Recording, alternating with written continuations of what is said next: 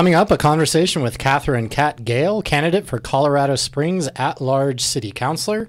This is 6035 Media.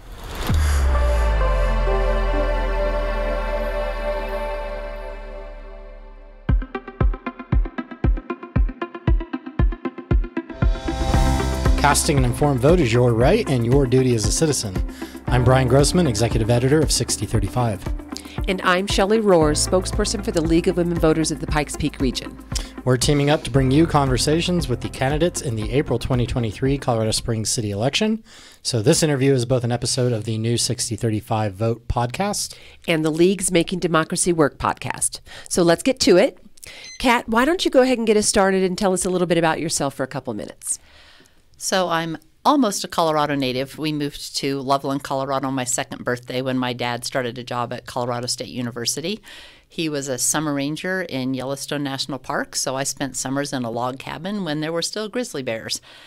I thought that I needed to get as far away from Colorado State University as possible, so I went to college in Massachusetts. I guess there were colleges in Maine, but I didn't look at those.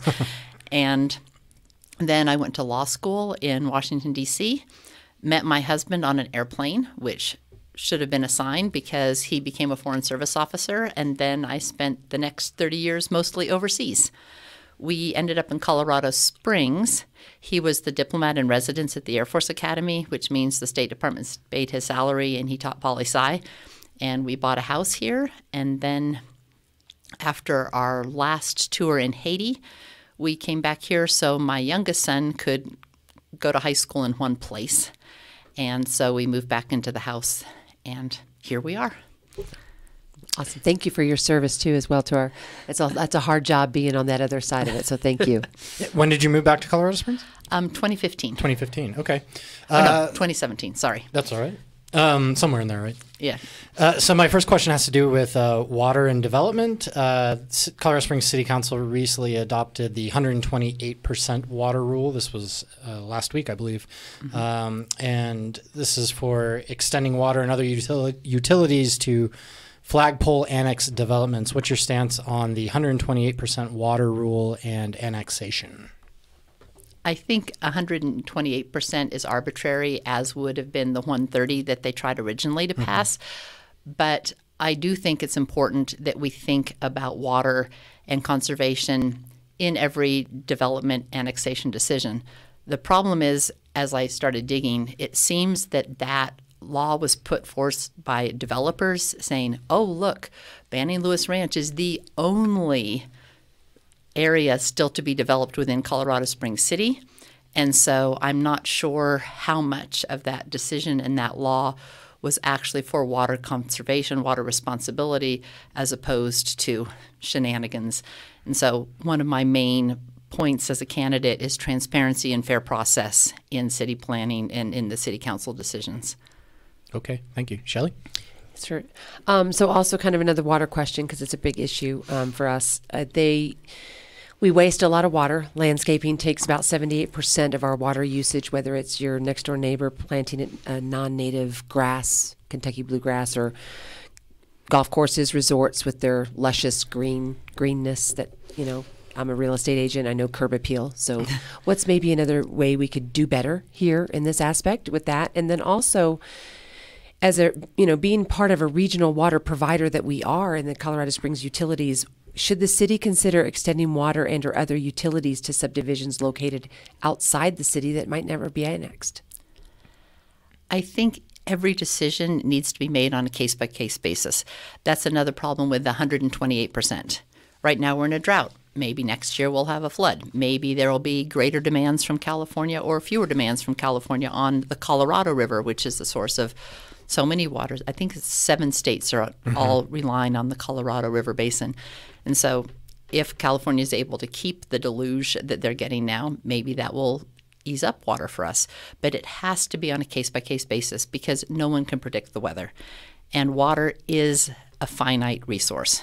We need the water cycle, but the more we develop, the more we impede the water from going in to the soil, into the groundwater, into the aquifer, and then having the water cycle up and around like we used to teach first graders. So I think we need to be very careful with sending water beyond our borders. I believe it's Phoenix. I was just reading about how the city of Phoenix has shut off water to the suburbs because they just said, oh, we don't have enough, and you're not within our city limits. So your swimming pools and your rolling lawns are not going to get water now. And I don't want us ever to be in a situation like that. I don't think it's responsible if we say we'll provide water and then we don't. I know like Black Forest gets their water from, I think it's called Cherokee. This is all, I've only been a candidate for 3 weeks, so I have a lot more research to do. But back to conservation. When my husband was a Foreign Service officer, when we lived in the United States, we lived in the D.C. area, and our next door neighbors, the man was a city planner for Arlington, Virginia, and he actually came to Colorado Springs because our xeriscape gardens and our plans for water conservation and native species were leading in the entire United States. And so I think that we need to look to our Colorado Springs xeriscape gardens and say, what can we do? It's not just a matter of pouring red rocks across the lawn, because that actually is not as helpful as one would think, because that, again, impedes the water cycle and it raises the temperature. But if we could plant buffalo grass and maybe more succulents and have some rocks and just native species and say goodbye to those beautiful blossoming trees of New England. Very good. Thank you, ma'am. Can I just follow up on that? Would you do this? Would you encourage water conservation, or would it be something that you would pursue through an ordinance? Because you will be involved with utilities too, as a city councilor. So I guess wearing both hats, how would you approach that? I'm trying to think of a way, and again, I have to get more into the law, to incentivize water conservation as well as other limits and things. So if somebody were willing to rip up their Kentucky bluegrass lawn and put in buffalo grass, is there a way we could make that more affordable? Because I was looking at even the patch between my sidewalk and the street, and just to roll that up and put in gravel was going to be over $1,000. Like, ooh, I can pay for a lot of water for that $1,000, but I don't want to just pay for the water, because we all must do our part to conserve. And you also have the issue of people conserving, then it seems that there is more water available for the developers to extend beyond the boundaries and to annex. So any water that we conserve, I think, should be left within the city, as opposed to say, oh, look, we've lessened the demand by 10%, so therefore that's 10% more that we can sprawl. Okay. A personal property rights question. Where do you stand on accessory dwelling units being allowed in single-family residential areas? I'm not sure what an accessory dwelling unit is. If somebody were to build a smaller, like a mother-in-law's cottage, and to be used either commercially or, a lot of people use them for Airbnbs. But there is the argument that extended families could live there and that sort of thing. So I think you'd have to consider the character of the neighborhood where it is. I mean, a lot of downtown, we have accessory dwelling units that were the tuberculosis houses or the tuberculosis porches. And as costs of accommodation go up and up, it seems that we do need to allow extended families. I mean, right now my daughter is living with my father because she can't afford her own house at $20 an hour pay, which $20 an hour sounds like an awful lot compared to my $3 an hour when I was in high school. But when you stack that against an efficiency apartment is $1,200 or $1,500, she lives with my dad. In the house or in a separate? In the house, in the basement. In the house, okay. But I could see in a different configuration that way she could have her privacy and it would be workable. So you support homeowners' right, we'll say, to build on Again, their, I would on their say on a property? case-by-case basis, because we have problems like on the west side. Every time there's an open space, we say, ooh, let's do high-density housing units, which theoretically is great, but the west side already had a difficult time getting out from the Waldo Canyon fire, and there's potentially other natural disasters. And so if you're putting these accessory dwelling units, that's one or two more cars, into streets that are already clogged. Right. And I live on the north side of Colorado Springs, and we had a small grass fire outside of the Great Wolf Lodge, and Voyager was at a standstill, and I-25 was at a standstill. So people who were trying to get out from the fire couldn't get out. First responders couldn't get in to fight the fire, and so it was just a disaster. So putting any more dwelling units that would have that many more cars, I think would be a mistake. So I think we need to build out the infrastructure before we do too much building where there already is. And when you say, I lost my train of thought, so I'm going to skip that. Go ahead, Shelley. So another housing question, right? You've mentioned it with your daughter. I mean, what are some plans to address the city's affordable housing issue, attainability, right? Because it's not just about the crisis. There is a crisis, but it's not attainable for some, even with a $20 an hour salary. What do we do about that? Well, I was told, because I'm asking everyone I meet, everyone I know from all sides of the political spectrum, what are the issues in Colorado Springs now? Because I'm really new to the issues. Attainable does not mean affordable, I would say. Attainable is someone, I think a household income, so that's the entire household, not an individual salary, is $80,000 for a $300,000 house. And that eliminates most of the people in Colorado Springs. That just on a per capita basis, when we have a tourist-based economy, most people in this town are hourly wage earners, minimum wage, or slightly more, $20 an hour. And so what then is affordable for them is a whole different thing even than attainable. And I was looking at the statistics. The greatest growth we have in Colorado Springs now are senior citizens and millennials.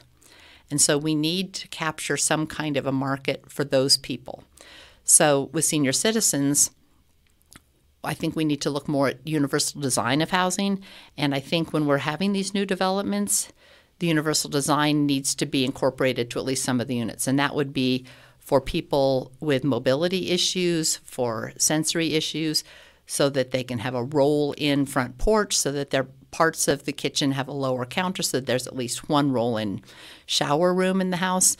And also for millennials, when you have a house like that, it enables you to grow into the house as a family. It enables people to age in place. And so all of those things in the end would keep costs down. I know we came back to the United States because my mother was diagnosed with ALS. And in order to retrofit our house for her to have a ramp into the front door and to have a shower she could roll in was almost $40,000. And if you just put that design concept at the front end, it would be more, because right now a door is a set thing, and so you can go to Home Depot or Lowe's or any other place and get that set standard door, and so they'll have to have bigger doors, and so that would cost more at the onset. But I can't imagine it costing $30,000 or $40,000 if you build a house new with that in place. Also, as far as affordable housing goes, I was looking at neighborhoods, because this is something, as you were talking about, building auxiliary housing or accessory housing. Mm-hmm. There's an area, it's a neighborhood called Mill Street that's around at the base of the Drake Power Plant. Mm-hmm. So the Drake Power Plant is closed.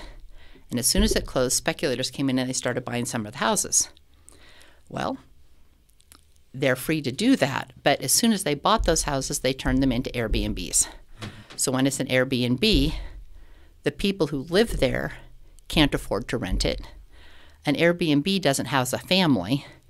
And if you're investing in that property, that means whatever happens once Drake is removed, they don't have a vested interest in keeping that housing unit residence intact mm-hmm. to be part of that neighborhood.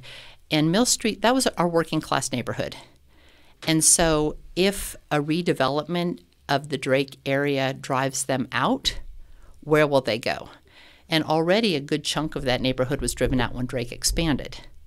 So they're clinging to their identity as it is. They're working now to do a CBA, which I can't remember what it stands for, but it's an agreement of the communities. Whoever gets that 42 acres of land, which is prime real estate on Monument Creek, right downtown. That hopefully they'll build a community center or something that maybe they can have an art space or a senior room so that the seniors in that area can meet for cards or coffee or have childcare programs for kids. Maybe a community garden, some kind of green space so that that neighborhood of affordable housing is retained and the affordability of that housing is protected. And also part of it would be whatever is developed in that area, a certain portion of the residents of the area could either have the jobs, 1, building it, 2, working in it, or 3, if they lack the training to have whatever jobs are necessary, whatever they develop there, the developer could provide the training for those people so that they wouldn't be priced out and pushed out of their own neighborhood. Thank you very much. I'm glad you brought up accessory dwelling units because it made me remember my follow-up question, and it's a real quick excellent. one before we move on. So you said case-by-case basis when determining, which neighbor.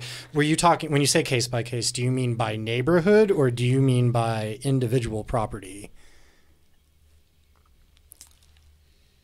A little of both. Is it possible to take each individual property and consider that on its own? Is that efficient? It's definitely not efficient. Okay. Just some neighborhoods, there is a larger lot for that house, and maybe that house would have its own egress point behind into an alley where another house might not have that. So I think you'd have to adapt the code to say in houses with X number of square feet where there would be a secondary egress point, we could do it. So you're in favor of an overall rule by neighborhood, and then considering if somebody doesn't fit within that rule and they want to do an ADU, they could appeal. Does that make sense? A neighborhood might be too general because a house that's on a corner could potentially have 2 exit points, whereas a house in the middle of the block would only have 1. Right. And so again, I'm really, really concerned about the infrastructure and fire and first responder access to people and for people to get out of whatever the situation is. Okay. So it's not so much as being against the accessory dwelling, it's about the potential burden that having a lot of accessory dwellings would have in a fixed space. Okay. But there should be some sort of broader guidelines, and then I'm just making sure I understand you correctly, and then Broader people guidelines. could appeal that if they felt they were an exception to the rule. Okay. Exactly. Got it. But exceptions should be exceptional. Okay. Not just, oh, sure, you're a developer. Sure. Right. That's city Because code. I want it doesn't That's count. irrelevant. Okay. And you mentioned some public safety stuff there, so let's move to that. Colorado Springs Police Department is short 50 to 70 officers, I guess depending on when you count them, from their authorized strength. What do you do about the shortage of police and sort of the trajectory that the city's taking with crime, traffic crashes, things like that? So that is another situation that there has to be a balance. And just going out and saying, okay, we need 70 more policemen, let's get them, that's not enough. We want to get good policemen. One of our first problems is our wages for police and first responders across the board are very, very low compared to the rest of the Front Range of Colorado. So I would far rather work in Loveland, which is not a high crime area, for a lot more money than to come to Colorado Springs. So we need to do something to enhance a benefit package, higher wages, better benefits, and more community training. Because another issue we have in Colorado Springs is the police have kind of moved from a protect and serve model where they're members of the community and you go see officer friendly to help you to more of a militaristic, we are here in this crisis to stop the bad guy. Yeah. And I absolutely believe in stopping bad guys, but if we had more community training, I think the policemen would be safer because police also are targets. And I understand that every time they stop a car, just basic traffic stop, your taillight's out, they're probably afraid that the person in that car could pull out a gun and shoot them. That's absolutely, sadly, a reasonable fear. And yet, if we worked more in whether you had certain officers assigned to a community so they'd know what are typical actions and reactions, and the community could feel that they were on a team. So it was going back to protect and serve. An example, when we lived in Virginia, my son was on an ice hockey team, and his coach was a Fairfax County police officer. I was teaching first grade in a Title I school in a public housing project that was full of recent American immigrants.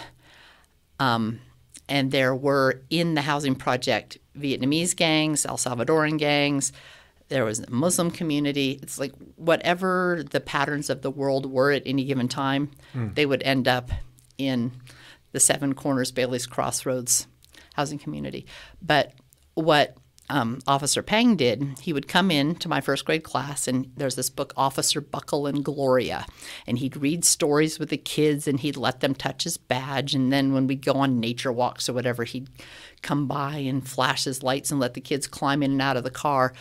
And that really helped the kids to know that the police officers weren't just there to take their cousins away or their parents away, that the police officers were there to protect them. And it was really a very, very small but nice bond that they built. Okay. Thanks. Shelley? Well, speaking of some jobs that our law enforcement do that they probably shouldn't have, kind of they're overburdened with tasks that they need to do. They deal with a lot of homeless complaints, homeless issues. They're sent out on those types of calls. How would you address or expand our homeless outreach and issues for the city? I think we really need to take a new look at it. In Utah, they do very well with a program, I think they call it Housing First, and they've been successful at getting almost 90% of the homeless off the streets. We need to come up with the root causes of homelessness, because right now it seems that what our mayor's office is doing is just moving them around. I remember when we first moved here, it was turn off the lights so that the homeless couldn't see downtown. And now there's the ordinance of don't sit or lie down on a sidewalk or in a park. And so that's vaguely enforceable. It clearly is targeting the homeless, because somehow I think if I flipped a blanket down in Acacia Park and had a picnic with my kids, they're not going to make me move on. And so we need to have real action rather than pushing them west or pushing them north and just pushing them out of downtown. Homeless are people. They're there for a reason. Great. Thank you. Can I ask your city council pay question? Okay. City councilors don't make a lot of money. $6,250 a year, I think, is the salary. Do you support raising city councilor pay to be able to broaden the field of potential councilors? I absolutely think so. I think that the city council would do a better job if it were actually their profession instead of, I mean, it's really an honorarium. The $6,000 will pay when you're at a council meeting until 7 o'clock at night, and so you take your family out to dinner instead of cooking something at home. And that's one reason that I'm running, because I'm fortunate that we have enough money that I can dedicate a huge amount of time to doing this job. And most people can't.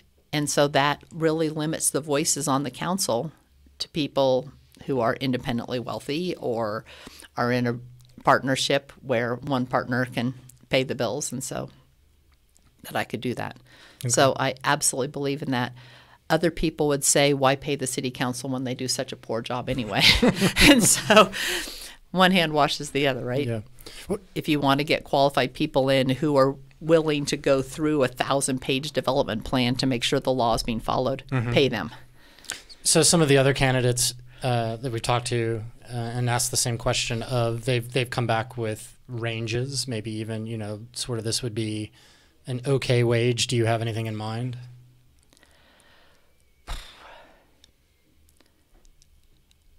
I think probably around $50,000. It's a professional job, so it should get a professional salary, although the council meetings are what is it, every 2 weeks, and then there's the day of preparation, reading all the documents. But I think to be a good council person, especially for someone like me who's running at large, you need to take time to get to know the city. Like, I didn't really know about Mill Street until I started thinking about neighborhoods and development and what is development doing. And they talk about urban renewal. Well, urban renewal can crush a neighborhood. And so what is blight? And is there a way that you can revive something without destroying it? Okay. We are running low on time, so I think maybe Shelley's next question before we wrap it up will be the last one. Sure. So pretty simple one. What are your thoughts on moving spring municipal elections to the fall to help increase voter turnout and save the city approximately $600,000 per year? Sounds like a good idea to me. I'm Scottish, so if we can save money, save paper on the ballot so we don't have to have 2 sets of mailing and 2 sets of everything, 2 blue books. I don't know if we do blue books for city elections. If you got an issue, right? You would do and we have the one tops, ballot. right? Yes, ma'am, we do. So you will have one that affects your budget. So I'm learning lots of things, and I will continue to learn. Perfect. Thank you so much. Thank you. All right. Yeah, we're just about out of time. So if you could take maybe another 2 minutes and close us out, let us know why we should vote for you. Absolutely. I think the reason you should vote for me is because I'm not beholden to anybody. I'm here to represent Colorado Springs and to make Colorado Springs the best city it can be. I'm not here for a political party. I'm not here for developers. I'm not here for anti-development. I'm here as a mom, as a wife, as someone who's been a lawyer, who's been a teacher, who's been a human rights advocate. And I really think that Colorado Springs has potential to be far better than it is. We have the most beautiful location in all the Front Range. Again, I grew up in Loveland, and we used to come down and watch Peggy Fleming and Dorothy Hamill skate at the Broadmoor before they turned the ice skating into more golf. And then we'd have high tea on the terrace, and it was quite lovely. And so I'd like Colorado Springs to be a draw like that, and to have a sense of self, a sense of neighborhood, a sense of community like the other cities do on the Front Range. Well, thanks, Kat. We appreciate your time. You've been watching or listening to a joint podcast effort by Sixty35 Media and the League of Women Voters of the Pikes Peak Region. Be sure to follow Making Democracy Work and check out lwvppr.org for more information regarding our candidate forums in March. And stick around with us at Sixty35 Vote to make sure your vote is an informed one. This podcast is produced by Dave Gardner, videos directed by Nick Raven. I'm Brian Grossman, executive editor. And I'm Shelley Rohrs, spokesperson for the League of Women Voters of the Pikes Peak Region. See you next time.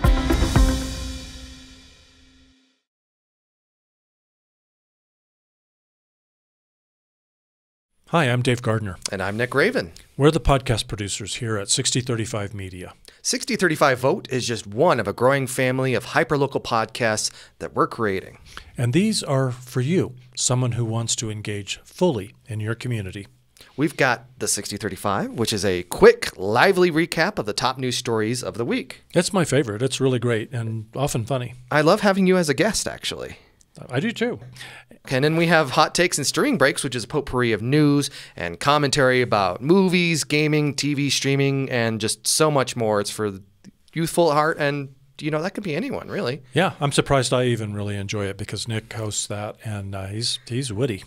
Well, and the cool thing is that you can watch both of these podcasts on YouTube.